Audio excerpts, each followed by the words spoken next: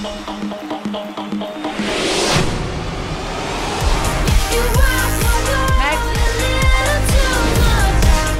must be a really exciting time for you, your first leading man role. It is, Tell us a little bit more about it.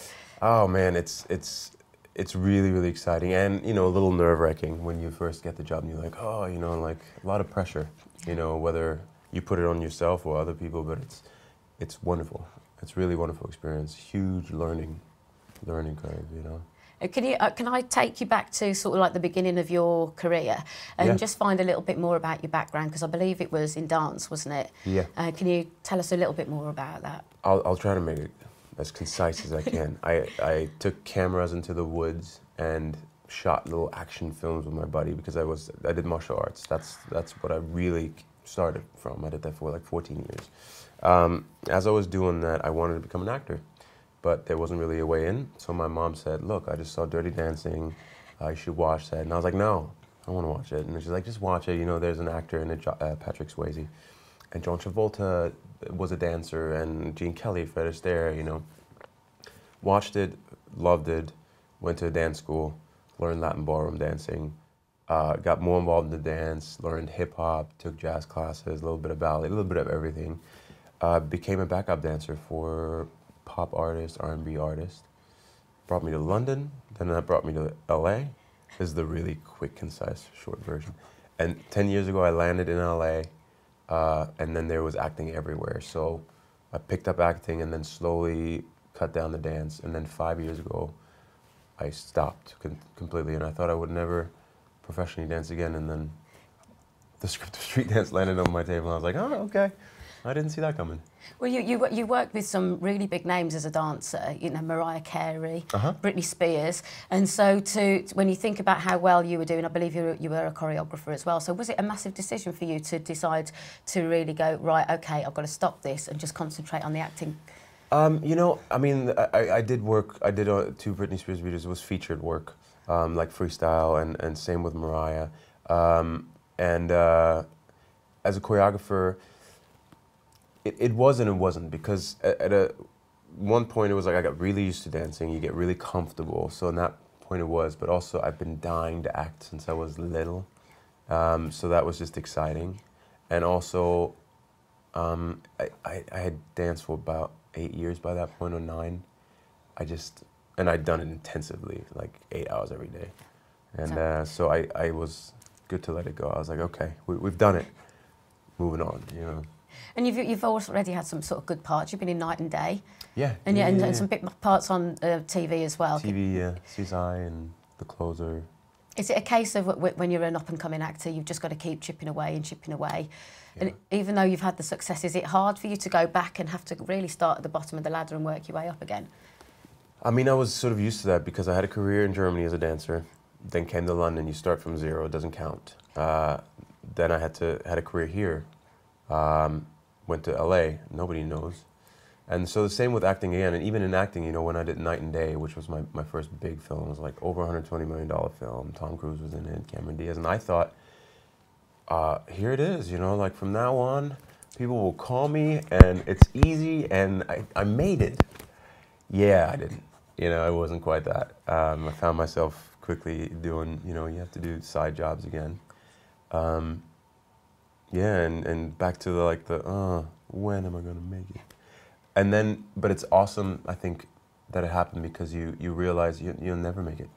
You know, I bet you that whoever it is, George Clooney, Brad Pitt, are like, I want to do this next, you know, because you always strive to grow. Definitely, you're always looking for the next role that's going to explore, really. And so, excuse me, you touched upon Germany. So you're German-born. Your big break in the movies is very much a European film. So is that like a homecoming for you? It was hilarious because it was cast in LA. I went all the way to LA where it was cast. But it's a British film where I had my pit stop. You know, I was here for 3 years. And it's shot mainly in Germany. So I was like, wow, you travel all around the world to then go home and shoot it in your home country where you were born and with people that you lived with for 3 years, and not literally live with them, but it's part of who you are. really, isn't it? Yeah. And so we come to the part of Ash. Yes. You root for him from the beginning of the film. Oh, I mean, he's very spirited, isn't he? Is that how you saw him? Yeah, yeah. I always try to pour as much truth that I have in myself that connects to the character into the character. Because I've said this before, this is sort of a little spiritual, but I believe that you're drawn to a project for a certain reason. Yeah, so there's a lot of myself in it, to be really honest. I would say a younger version of myself, but nevertheless, you know. And you're leading the crew, so with your choreography background, did that better prepare you for the role of Ash, having to be kind of like the head of the I knew how to crew? count. 5, 6, 7, 8. No, it did. I think just the mentality of it and how to, you know, just be comfortable standing in front of a group. But still, I mean, I was standing in front of the most high caliber dancers, some of which I had known as legends, you know, when I was dancing. And also on the Invincible crew, you know, like just incredible dancers, just breathtaking.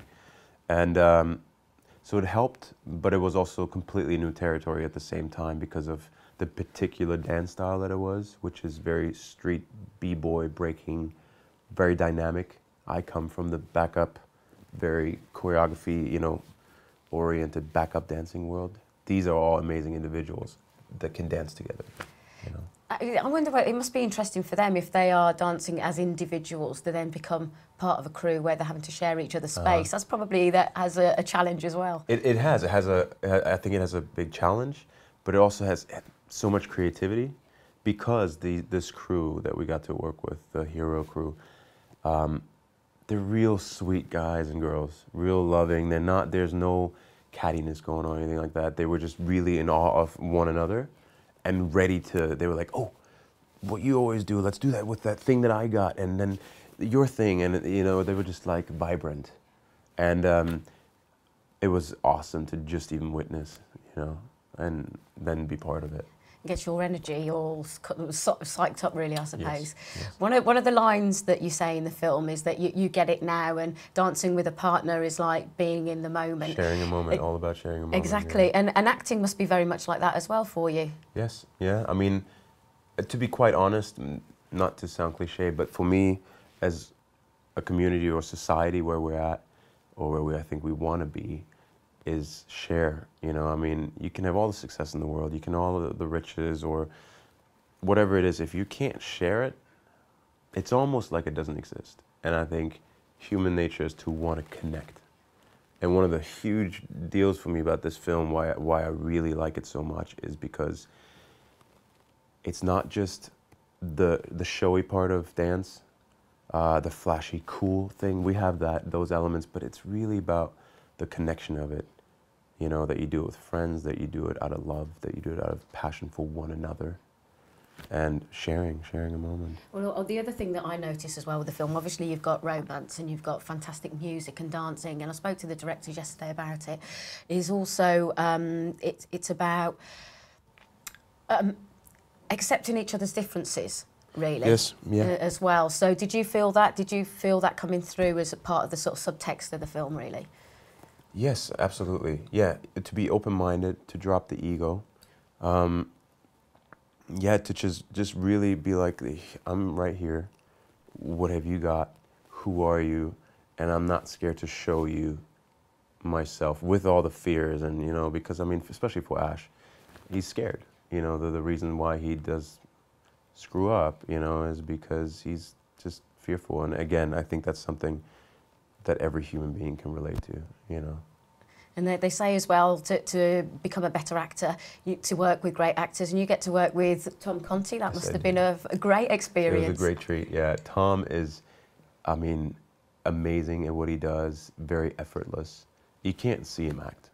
And he has so much fun, he makes everybody laugh.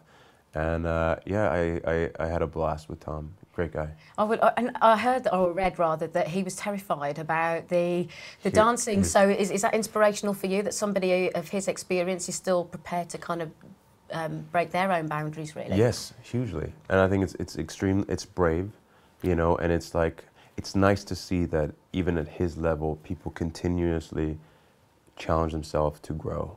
you know, and to be like, I might make a fool out of myself, which he did, and he did wonderful, but he took that risk to maybe do so, and I think that's where really creative stuff comes from. And finally, really, for your future, I've seen you've written short stories and short films. Are you going to pen a feature? Actually, it's funny that you say that, because we're penning one and trying to produce it at the end of the year, and nothing is set in stone yet, but we're working on that. And we have a couple of scripts on the table from other people that we're trying to weigh out right now what the next project should be, what's the next right step. And just, I'm excited to see what will just happen. What the future holds? Never know. You don't, this is exciting.